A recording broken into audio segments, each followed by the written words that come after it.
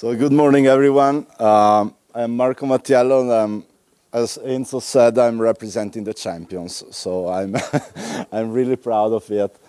So Contarina is a waste management company. We are located in the northeastern part of Italy, in the Veneto region.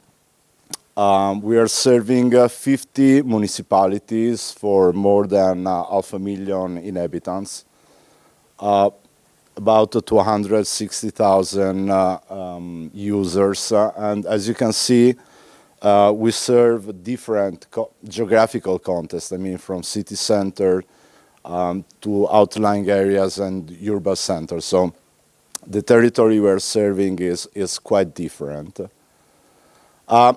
I need to give you a couple of key elements before proceeding and explaining deeper how the system works. The first key element is that the stakeholders needs to be involved at 100%. You need to share the goals, the objective with everyone. I mean, having 50 municipalities, that means 50 mayors, that means different parties, that means that in Italy, as also in Bulgaria and many other countries, probably we are the best in fighting and having different ideas. So it's not easy. It's not easy, but it's absolutely necessary, because only sharing the ideas and the goals you want to reach and having the same goal can bring you to achieve the results I'm going to show you. Just an idea on our approach. As you can see, in the Italian law has provided to reach the 65% of recycling rate by 2012, and quite before, it was 2005, we set a goal to reach the 80% in 2008. So we were kind of looking for the future. And another key element that Enzo and Jean-Marc already said before, you cannot achieve this kind of results if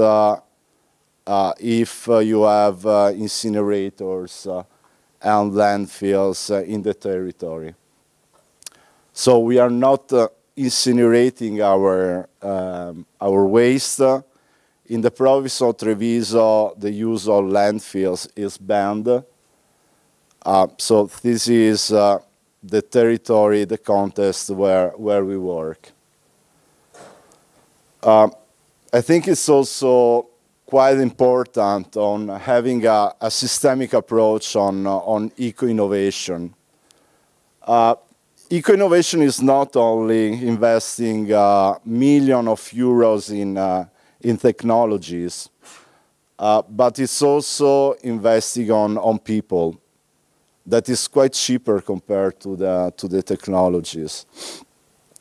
Investing on people means mainly that you have a long-term investment compared to the technologies with a short, mid-term investment. That means if you're investing on people, on citizens today, you don't need to invest anymore a lot of time and a lot of money on adults, because they already trained how to behave. So the kids, the young generation today, perfectly knows how to behave tomorrow. The technology, the money you spend today, in 5–10 years, needs to be buy again, to be renewed. And this is why we are doing thousands of training sessions in all the schools in our territory, from the 6 to the 15 years old. We have a lot of different kind of training session dedicated to the young generation. And it's also extremely important to have a different approach compared to the traditional companies. I mean, it's not only having the system working and sending the bill every 3 months or every 6 months, but you absolutely need to have, let's say, a contact. I mean, with the citizens through social medias, through the journal we send every 3 months to our citizens, to our users, Facebook, Twitter, and so on. This is, and replying and answering to their questions, to their doubts. We have also the Eco Desk, where people can come and ask if they have any doubt, if they don't know how to manage their waste. This is why our approach is not anymore a business-to-business approach or a business-to-consumer-to-customer approach, but it's human-to-human. This is extremely important. You need to have a constant contact and a human approach with the citizens, with your users. And of course, the responsibility. Enzo already explained perfectly the importance of responsibility. And the citizens really have an important role. I mean, I'm talking as Contarina, as a company, but I'm also talking as 500,000 inhabitants, citizens, that without them, we cannot reach these results, because they have a very important role as a responsibility. They need to know exactly what is necessary to do. Of course, we have a curbside collection, a door-to-door collection, so with different bins.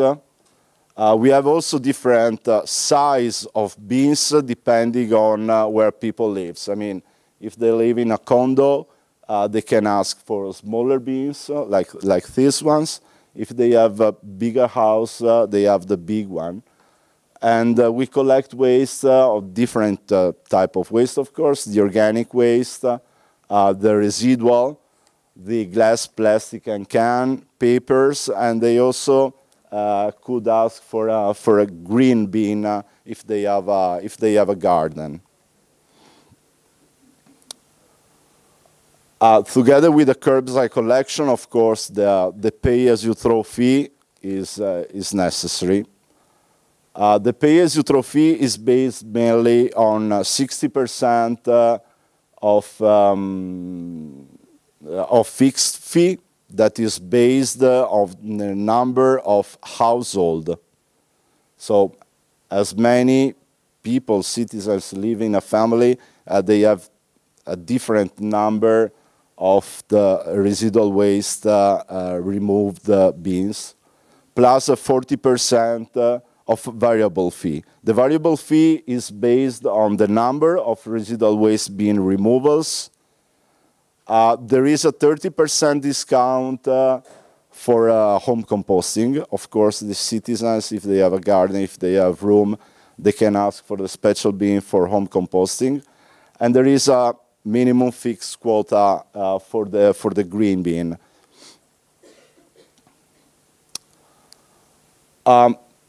So these numbers are, of course, related to the Italian cost of life. So maybe here in Bulgaria or in other countries could appear expensive.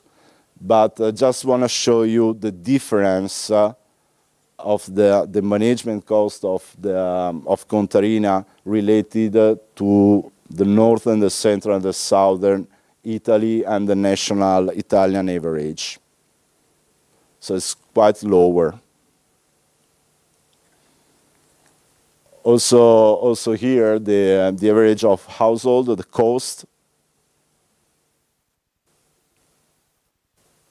This is quite complicated, but it's just to show you the The red line is the national cost of waste management at the national level.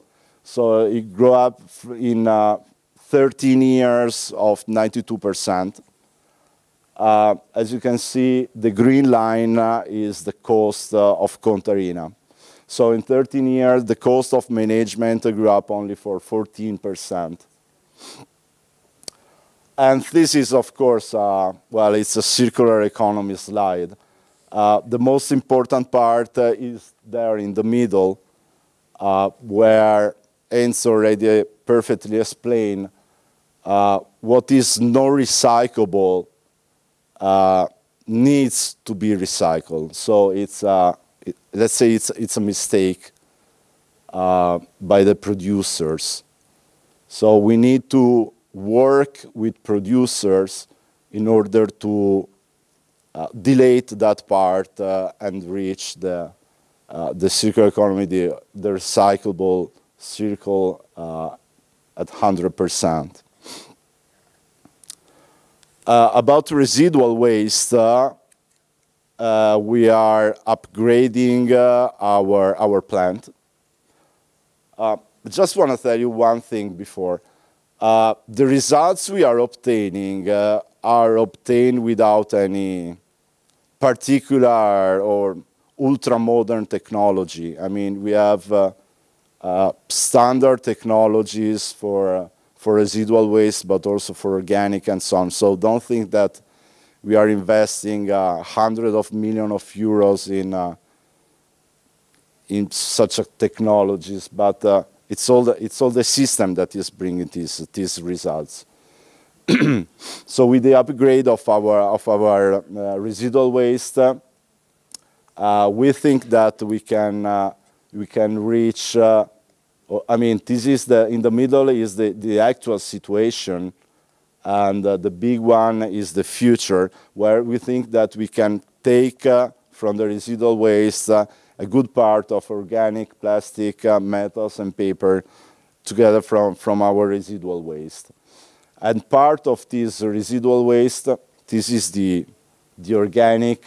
From the organic, we are creating a very good quality of biocompost. And this is the results we achieved. So today we are at 84.5% compared to the national data of 42. You can see that when we introduced the pay-as-you-throw fee, the percentage rise. The regional one, and the Veneto region is one of the highest percentage of recycling in Italy is 63. And this is what we obtain with the production of residual waste. We are at 55 kilograms per inhabitant per year, compared to the 281 in Italy, and 163 in the Veneto region.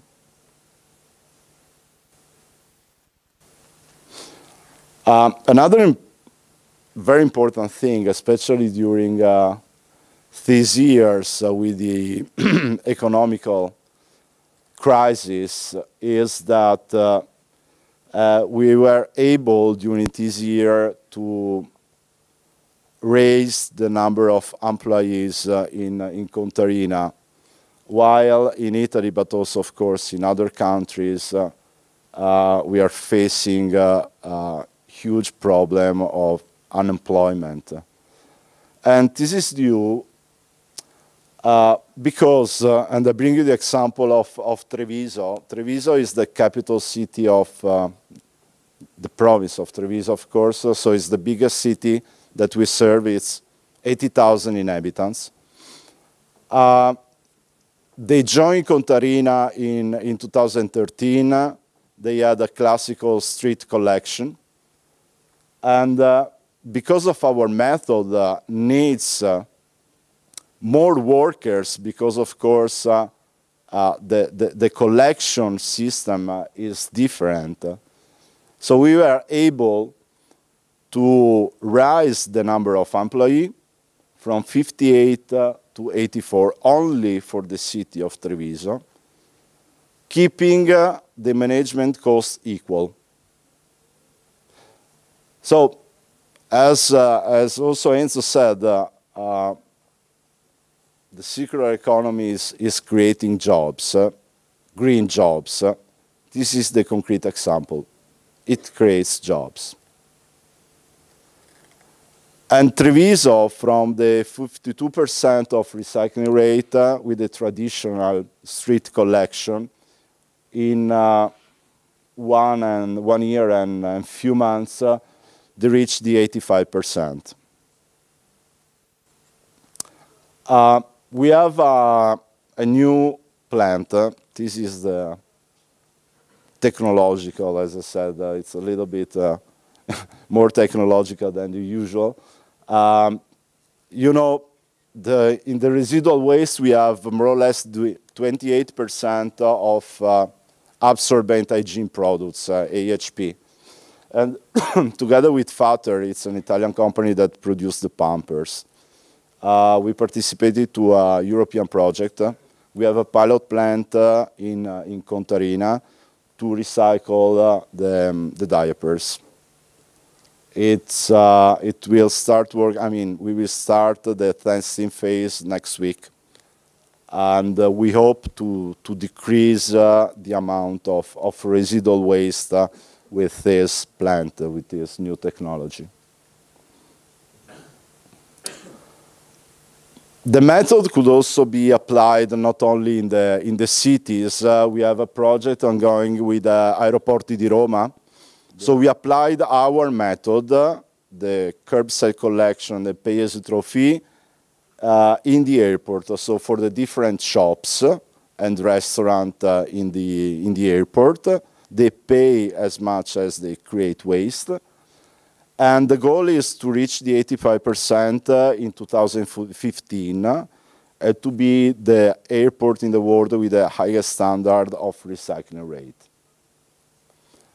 And this is how there was a slide at the beginning, just to show you how we handle to put all the different pieces of the puzzle together.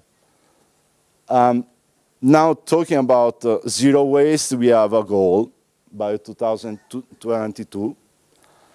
And the goal is to reach the 96.7% of recycled waste and 10 kilograms per inhabitant per year of residual waste. That means minus 80% of the situation we have today. That's all. I think I managed 20 minutes. And if you have any questions, thank you.